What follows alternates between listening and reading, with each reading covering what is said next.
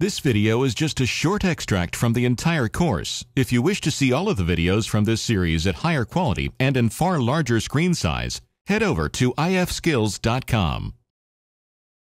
Now that we've seen how to write data to a file, we're ready to learn how to read data from a file, because now we have some data that we can actually read.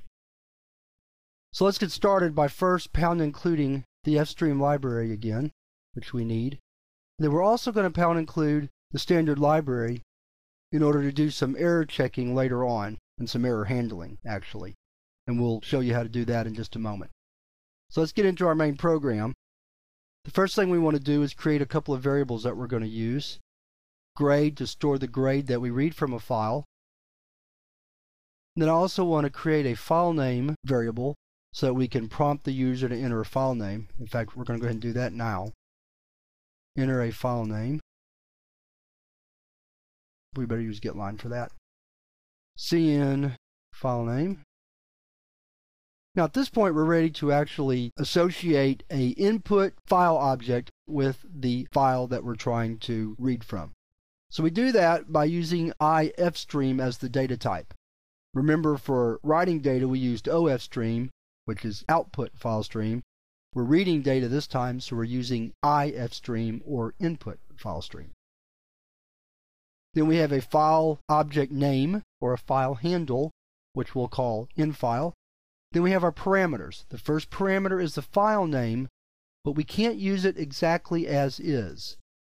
We have to call a special string function called c_string or str, which converts the string into what's called a C-type string, which is an array of chars. We do that because in the fstream library, ifstream is expecting a C-type string rather than a C++ string. That's the best I can do for an explanation, so just know you have to use that. Then for the second parameter, we provide a file mode, which is input. Now at this point, before I went any farther in my program, I'd test to make sure that the file exists. But we know it does, and I'm going to show that to you in a bit, but for now I just want to show you how to get data into the program from the file. And you do that just like you would do it if you were getting it from the console. You provide the file named object, or the file handle, and then that's going to read data from the file and we put it into a variable. Then we can display the variable, and then as the last step we'll close the file. Of course all we do is read one data value, but that's okay. So let's build and run the program. We're in our file name, c:\/ with 2 backslashes, data \is grades.txt, and the first piece of data is 83. And our program stops. And that's right. So that's all you have to do to read data from a file, one piece of data. What we normally want to do though is loop through the file to either read part of the file or, more likely, to read the whole file and process all the items in the file. So to do that we need a loop. So let's write the loop and then we'll come back and see how to do some error checking on the file. We're going to write a while loop, and then our condition is going to be while there's still data in the file to read. The way we specify that there is no data in the file is by using a file stream function called EOF for end of file. We don't want the loop to run only when we've reached the end of the file. That's not logical. We want the loop to run while we're not at the end of the file. So let me put the closing parenthesis there. So let's go back, and we want to put a not operator in front of infile.eof because we want the loop to run while there's data in the file. So we want infile.eof to be false, which it will be if we just make it not for every time that it is false.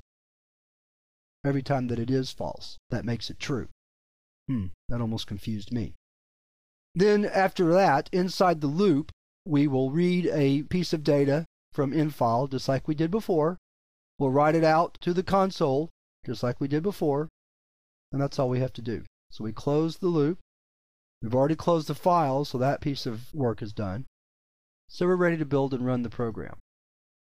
So it's going to prompt us for our name, so we type c:\/ data \grades.txt, and then it reads the file until it's finished.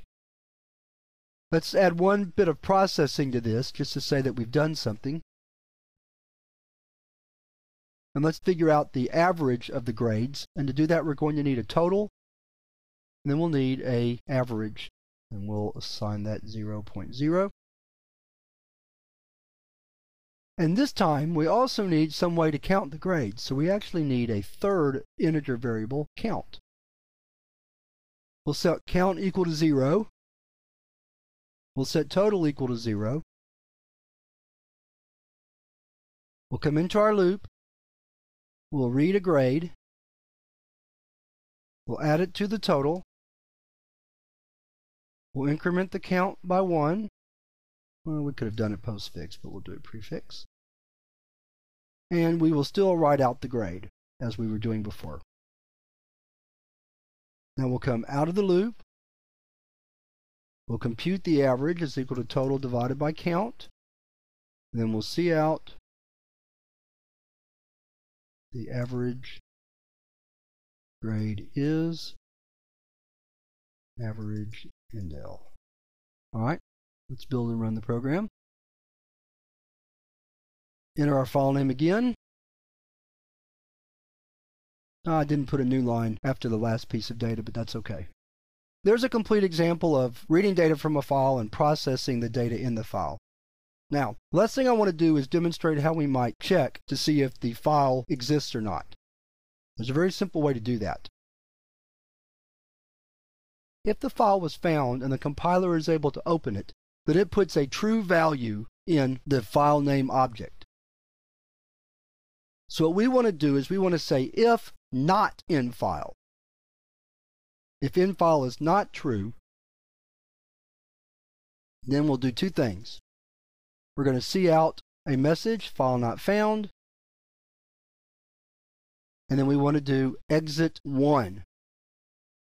This is a special command, that's what I had the standard library for, that causes the program to immediately exit back to the operating system. You wouldn't use it in most situations because you don't want the program just to completely die. You might prompt the user to enter another name, but for this example, we're just going to have it exit out if it can't find the file. So let me demonstrate to you how that would work. We'll build and run the program. I'll enter a bad name. I'll forget the subfolder and I'll just type grades.txt. And there's my file not found message, and then you see it says process returned 1. And that's the standard code for saying that some sort of error occurred and you exited out of the program completely. Normally, though, you'll be able to find the files that you're looking for, so let's run it one more time with the correct path and file name. And there's our file data, and there's our average. So to summarize, when we want to read a file, we have to have a file name that's converted to a C-type string using the CString function.